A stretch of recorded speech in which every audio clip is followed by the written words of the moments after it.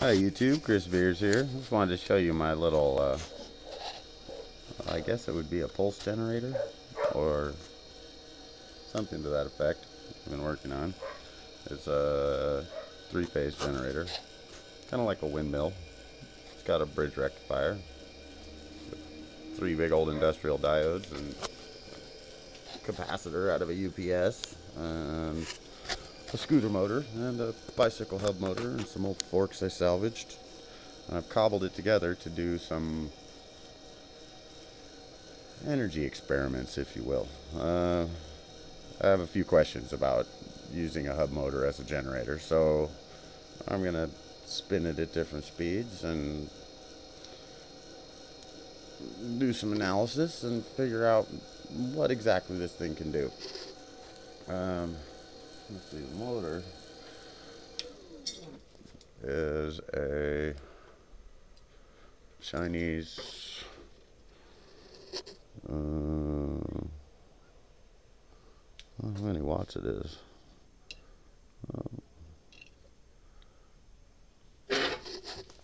don't know, 400, 500 watt probably. 500 watt, that's going to be my guess.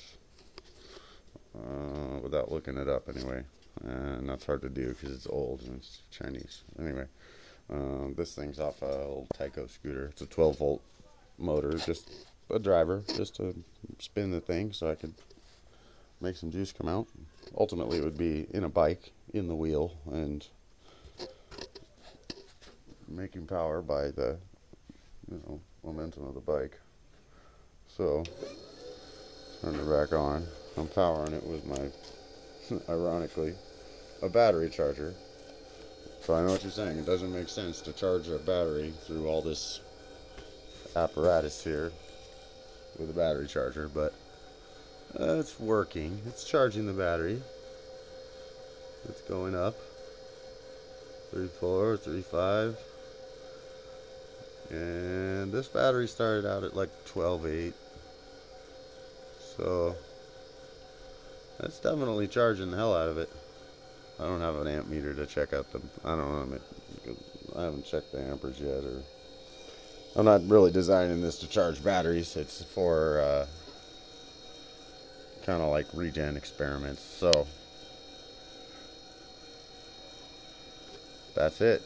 If anyone has any ideas, I have a dual motor bike. I'm gonna wire one as a prime mover and the other one as a generator, and see how much energy can efficiently be stored and returned back to the battery while driving.